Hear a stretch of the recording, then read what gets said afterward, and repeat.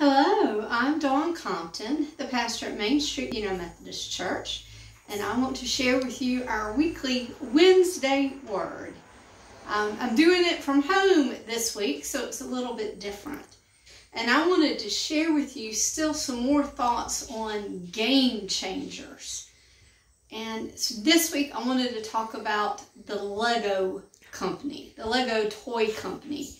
My family loves Legos. Legos began in 1932 by a Danish family, and they began making all kinds of toys, but eventually narrowed it down to the Lego bricks that we know today. In 1964 is when they began using the plastic that is still being used today. I want you to see right here, this is one of our Lego displays.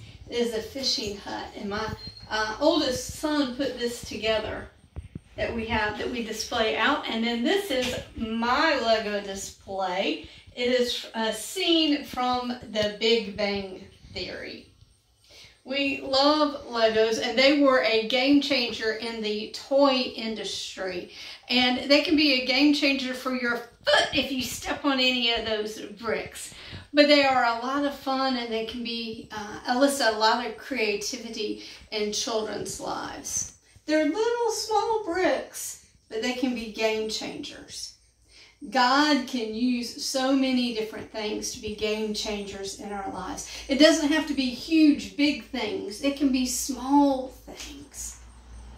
The story in John 6 tells us of a little boy who had some small things. He had 5 loaves and 2 fish, and he was able to share those items to be a game changer for all those 5,000 plus people and feed all of them.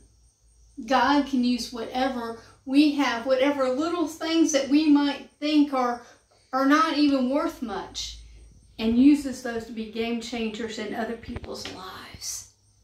So I hope this week you will think about how you can offer what you have, your gifts, your resources, to be game changers for other people, game changers for the love of Jesus Christ. Just have a couple of announcements I want to lift up to you. I want to remind you that I am taking sign-ups for our new small group study that is going to begin on October 1st. It's about moving from our if-only regrets to what-if possibilities with God. If you want to participate, let me know. We will have in-person small groups at 10 in the morning, and we're going to do it by Zoom at 7 p.m. Let me know so I can make sure and get you a book for that series. Also, I want you to continue to lift up our after-school program. We are in our 2nd week, and things are going well, and the children are adjusting, and our teachers are adjusting, and we're having a good time with that. So please continue to lift that up in prayer. I also want to let you know that the first Sunday in October, we are going to have World Communion Sunday. We're going to have an outdoor worship service at 4 p.m. and we'll be able to receive communion all together as a faith community. So put that on your calendar now and plan to come that first Sunday in October at 4 p.m. to Worldwide Communion Sunday. This Saturday, September 19th, is annual conference, and we will be meeting. If you would like to participate and hear what's going on at annual conference, you can join us in the fellowship hall at 9:30.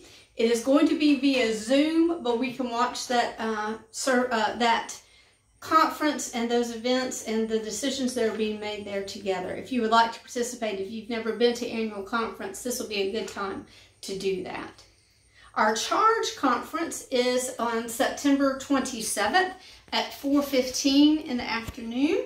Again, that is via Zoom. Just want to make sure that it's on everyone who is supposed to come to Charge Conference, that you're aware of that and have that on your calendar.